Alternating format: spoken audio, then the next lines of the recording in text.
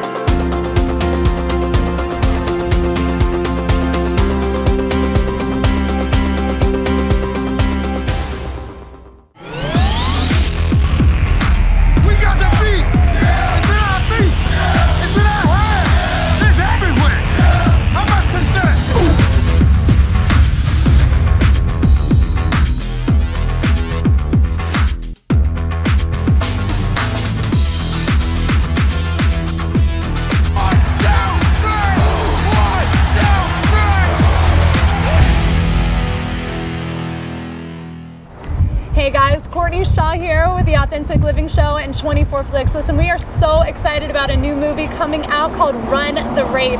We're talking shop here today at the International Speedway with the director and one of the lead actors. And listen, we are fired up about this film. It's got a lot of grit, it's got God's grace story in it, and the importance of brothers coming together and fighting for one another and not giving up on your dreams. So I am here right now with the director. It's so great to be with you. Thank you for having us, Courtney. What a blessing. Well, thanks for taking time just to share your journey, because you know you guys this has been a marathon talking about a race, right? Yes. Tell us a little bit about the backstory of this film, because it wasn't something that just kind of popped up over the last year or so. It's something that's been in the making for a while.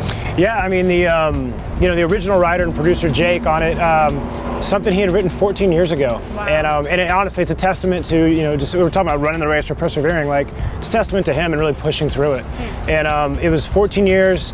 I think Tim and Robby maybe got the script 6 years ago. Wow. And then I got brought on to do the rewrite probably 2.5 years ago. I mean, it's just such a, but just like anything, it's never like this straight line, right? The journey is like all these tangents and fractions, but ultimately, and then after that, yeah, it was, got on, brought to direct it, and then, now we have this finished product that finally, it's like you have this, this gestation period that's just so long, and finally just ready to just like let the world see your baby. So yeah, congratulations on your new baby, right? Yeah, thank you. This baby that you're presenting to the world, there's really an awesome heartbeat behind it. And I think, you and I were talking earlier about, quality of films, and especially when there is some type of faith message. Unfortunately, there's been a reputation of just not like that full-on 100% excellence, or it's a little cheesy, but you guys have really committed to this project to do everything with the spirit of excellence, and to make sure this message was conveyed in the most authentic way possible. So what did that look like for you guys? Yeah, like for anything I want to do, I want it to feel like real people having real conversations. Right. And I think a lot of times, especially movies that deal with faith, they get so message heavy that they forget there's actually like a story and characters to care about, because they're so, they've got this thing that they want to push across. And for me, like, I just feel like there's a lot of layering you can do, and faith becomes a layer of the story. And I think people resonate with that, because I mean, we're all on this journey, across the faith spectrum, whether you have little belief or tons of belief. Like, everybody wants the same things, right? Like, it's like you all want to know that you're loved, and that you want the best for your family, and that your life means something. And so I think trying to make it feel inclusive instead of exclusive is something that was very important for me. And to do that, and it's a testament to the actors, and my DP, Chris Kimlin, and the producers, Darren and Ken and Rob, just everybody, it's just like we all were on the same page with like, we got to make this feel authentic. It's got to feel real. It's got to feel lived in. It's got to feel gritty. And it's been great. The responses we've gotten so far from the audience is that that is exactly how it feels. It feels different and it feels fresh, and that's what we wanted. Talking about team, right? It took a huge team to pull this production off, and a big part of the team was the Tebow brothers coming alongside this and really being a mouthpiece for this film and getting behind it and putting that heart and soul into this project too. So what was it like for you working with them, and how did they feel about the finished product? Yeah, it's amazing. I mean, like, even coming on board, it was like, hey, like, this is going to be a project for the Tebows. So immediately I'm like, okay, that's the Tebow brand. Right. People trust it. I gotta say, Tim, I mean, we were watching, Fallon a couple nights ago, and he's on, and Tanner and I were watching, and we're like, God, he's like the most perfect human being in the world. He's like the most rad guy, and like he's hard and everything. And it's so easy to be have a public persona and then have a private who you really are. And Tim doesn't have that. He is who he is, and he is what he says. And so for me, like, I have a massive amount of respect for that. Especially, he's really close to my heart, which is why we're out here too, because of Sparrows Island and the Ranch, which is with Ricky Teal brought us out here. It's an amazing thing too, and he's been so invested in this project, and especially like the football moments, and making it wanted to feel authentic. Because that was an distinction too. Like, not only have to live up to like the dialogue you're wanting to pull off, and like the town of Bessemer actually became a character in and of itself, but like the football, especially because it's the Tebows, like we had to pull that off, and so Robby was crucial in that. And I mean, but again, it's an entire village that comes together. I mean, I think we're talking about, it's like the summer camp feel. Like everyone gets there and you're having fun, and that's the thing too. If you're on set and it's not fun, I mean, what are we really doing then? Like, I never want to go to work and be like, oh, this sucks. I mean, just like, especially when you have the privilege to be able to create, meaningful films. Right. You want to have fun while you're doing it. Yeah, and then, but I also think that bleeds out on the screen. If everybody's like kind of shuffling through it, it's like, it's not really, so that was, the vibe was awesome. The Tebows, were awesome, and yeah, everybody's super stoked with the finished product. Like, that's been super cool and rewarding. And again, it was a collaborative process, but so it's always scary. And so come out and have the finished product and the response we've been getting. Again, I don't know, it's super humbling. It's been awesome. I mean, it's been awesome, so yeah. So what words of encouragement do you have for somebody that's watching right now, that they're in that season of their life where they've hit rock bottom and they feel, everything's coming at them, but they feel like, there may be something worth fighting for, there may be something worth getting up for. What words of encouragement do you have that you can just speak life into them and say, what, our races all are different, but we're all running in the same direction. So what do you want to say to them? Yes, struggle sucks, and everyone has their different struggles. If someone is struggling, I think you just got to know that, like, obviously it gets better. Like, this is just a season, or this is just a moment. It's a momentary lapse, and then life is, again, it's fractured and it's tangential, and we're doing all these things, but ultimately, like, God loves you, and that gives that you have value because God says you have value. And that's one thing even my girls I try to stress is, like, doesn't matter what anyone tells you.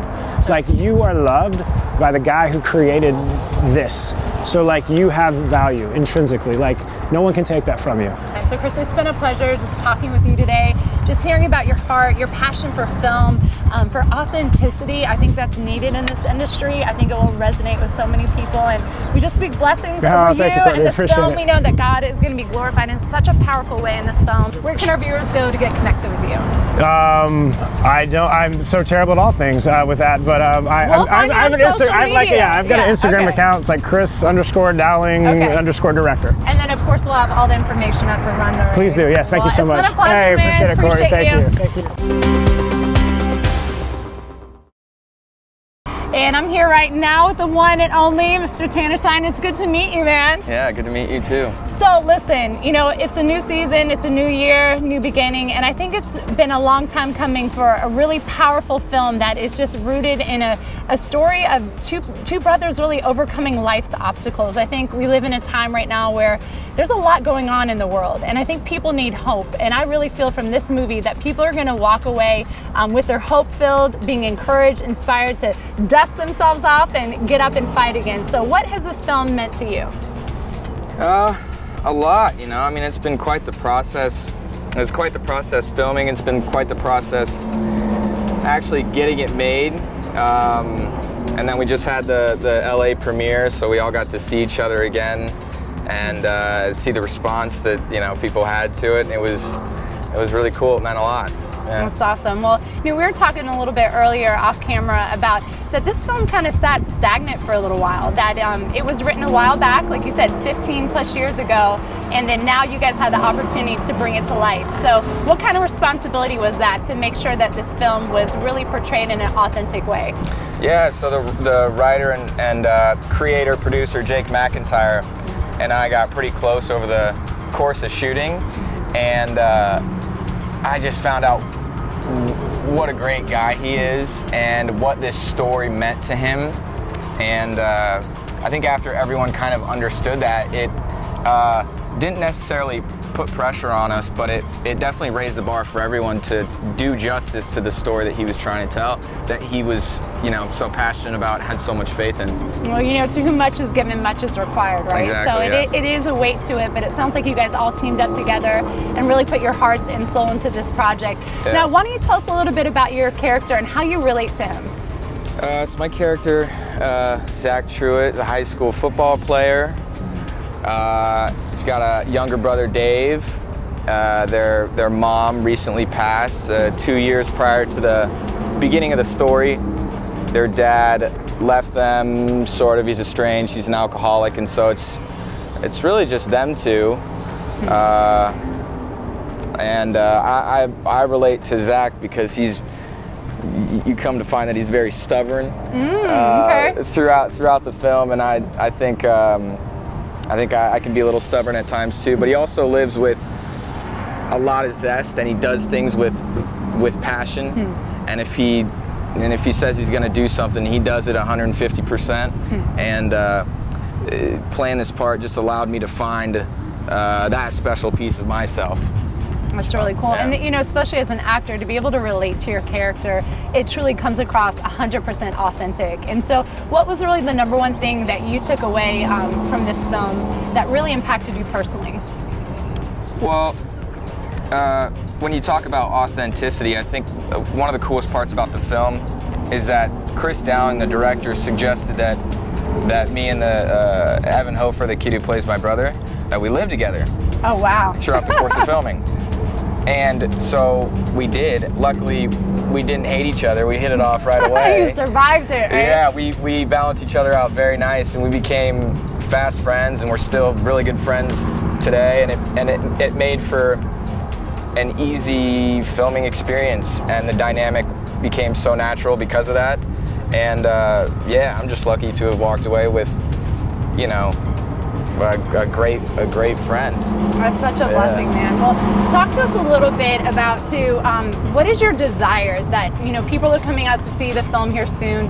What do you want them to walk away with? Like, what if you could put a theme around this film and what it means to hold the whole cast and crew? What do you want someone that sits down on that seat, whether they're a person of faith or they're not? What do you want them to take away? I think there a constant theme throughout the film. I mean, there's plenty of messages and things you can take away. I think a constant theme is support. The support that these brothers have for each other, the support they're shown by their mentors around them. So if people can walk away feeling, encouraged to support, and in today's day and age, especially in the youth, like I feel like that's a very important thing that young kids need to learn, is how to support each other and also recognize where their support is coming from. And if you end up watching the film and you want to call your brother, or it makes you want to call your mom or your dad or someone you care about, then it's done its job. That's powerful. So a story of forgiveness and the power of partnership, right? I know that the word talks about iron sharpening iron, and we need one another. I think in this world we're really connected socially on social media and platforms, but when it comes to face-to-face and really getting in the battle with someone else and fighting for them and fighting beside them, I think that's a rare thing. So I'm excited that you guys have put that message out. I think it's so needed, and I know that many people leave inspired, encouraged, and empowered to run their race, right? And run it strong and run it with faith and courage and that grit and grace. So where can our viewers go to stay connected with you and follow your acting journey? Because you've got some other cool projects coming up as well. Yes. I'm going to Toronto next month to work on season 2 of a show called Impulse. It's on YouTube TV. It's a YouTube original. So that'll be fun. And yeah, you follow me on Instagram, I guess. Awesome, Tanner. Well, it's been a pleasure just talking shop with you, and just pray God's best over your career and your future family and endeavors, and we're just grateful for you sharing your authentic voice. Likewise. Thank you, Courtney. We'll be right back.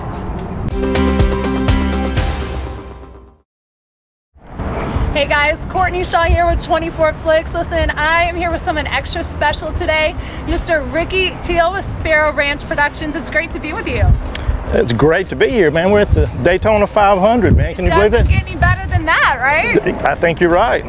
So why don't you tell us a little bit about yourself and just kind of the heartbeat behind everything that you do at Sparrow Ranch? Well, as you said, my name is Ricky Teal. I have a foundation for those with special needs and their families. It's called Sparrow Ranch on the island. And yeah, we just, you know, actually it's at my home. We built the outdoor amphitheater, and the kids come from up and down the East Coast and just gather right there on the sandy shores. And it's there where they lead the worship. It's so incredible. I have so many people show up with doctorate degrees and that are pastors, and they have to be wiped up when they see this pure worship. When these kids, some are nonverbal, some are deaf, but when they bring their talents that God has given them to worship, it's incredible. So tell me a little bit about the history behind Sparrow Ranch, because obviously God had to move on your heart in a really intense way to open up your home and create this atmosphere where these special things could take place. It would take about a week to answer that question, but you know, one thing I have learned in life is you don't find your purpose will find you. And when it does, your passion will push your purpose. And that's what happened. I never set out to be in the special need industry. And I seen a quote somebody posted the other day that said something about you'll find your ministry in your brokenness. And what's so interesting is, as I said, I had no connection to special needs at all. But I dated a girl that was deaf. And things didn't work out. And so sometimes when relationships break, there's a brokenness. And from that moment on, something changed. And so it was birthed right there at my house. It was incredible. Wow. You know, I love that saying that says sometimes rejection is really God's way of redirection. Yeah. And so even for him to bring that woman into your life for that season, just to give you a glimpse of what your purpose would be, and really that mess, what you thought was a heartache, became a beautiful message, and really your purpose here on earth, and that's to celebrate those that battle with disabilities and maybe feel like outcast, and you've created an atmosphere where they feel welcomed and at home and truly liberated and free to be who God's called and created them to be. Yeah. So tell me a little bit about your passion just with the film industry and coming alongside different projects and supporting them as well. Well, you know, for me, everything is, you know, seek first the kingdom of God and his righteousness, and everything else will be added unto you. And what was so neat, I never set out to be in the filmmaking or any of that kind of stuff, but when we started having these events, I had makeup artists and people who were happening to be filming in town, and they said, hey, I seen on Facebook that you're having this event. I'd love to come put makeup on the kids. And so then we had actors and people started showing up, and the Lord had just kind of given me this quick download of a film called Remnant of Hope, and it's two children that have special needs. One is nonverbal, and so we filmed that thing. Karen Abercrombie from War Room was in it, and I pitched it to this festival, my favorite festival in the world, International. Talk to us about that film I'm festival. telling you, the International Christian Film Festival. My very first film that was written on a napkin that the Lord had put in my heart, and I submitted it, and it was nominated like for 3 awards at International Christian Film Festival, and then it gets picked up on Uplift TV, and you know, I was like, wow. So I saw that God blessed what we had done. That's incredible. And he hasn't stopped yet. So what is your desire long term for Sparrow Ranch? What do you want the legacy of that place to be? Just getting the vision out there, not just here but across the world. So well, where can our viewers go to get connected with all the incredible things that you have going on? You can go to sparrowranch.org. Our website pretty much has everything, and it'll have all the Facebook links and all that stuff. And I'd also like to, you know, say one thing while we're here, while we're at the track. You know, God is so good, It's little things in life that He knows the desires of your heart. He says He puts them there. And sometimes I get emotional even talking about it, but at 9 years old, my granddad brought me here. Wow. Yeah, and this is the 34th race for me in a row. And I came as a fan so many years. And God had an owner one day that showed up at Sparrow Ranch. And he was so moved that he completely marked up a truck like you've seen. And he said, I believe in what you're doing. And I want to do this. I said, I have no money. What I'm getting at is God has opened up this platform, and we're on this truck. He's opened a platform for me. Everything's about ministry. So He's opened the door for me, what I love my whole life of racing. I'm on one side of the fence for many, many years, but now I'm on the other side. And it's an avenue into my mission field. Isn't that incredible? God is so faithful. You know, He'll put you in an atmosphere many, many years ago as a young boy and bring you back full circle. Yeah. To put you on display for His glory, for your good and His glory. You're right, and He's connected with like Chris, who has passion for those with special needs, and Tim Tebow. It's just a perfect fit to be here. You're an awesome man of God, and I'm excited just to get to know you and grow our friendship, and I just pray blessings over everything that God is doing in your life. And I truly believe, again, He's just getting started. The best is yet to come. Thank you, and you've encouraged me today just through some of your scriptures and some of the things you said. Thank you. Awesome. Well, it's such a blessing. Well, we'll be right back with much more. Listen, get to your local theater. You've got to experience Run the Race. It's time. Lace up those sneakers. Keep fighting the good fight of faith and finish strong. All right, well, it's been an incredible time just speaking with the director and one of the main actors of Run the Race. Listen, I don't know what you're going through right now, but God doesn't want you to quit. Don't give up. You know, dust yourself off, lace those sneakers back up, and get up and run again and fix your face like a flint, because God has incredible things for you. Listen, it's time for you to wake up and live your authentic life.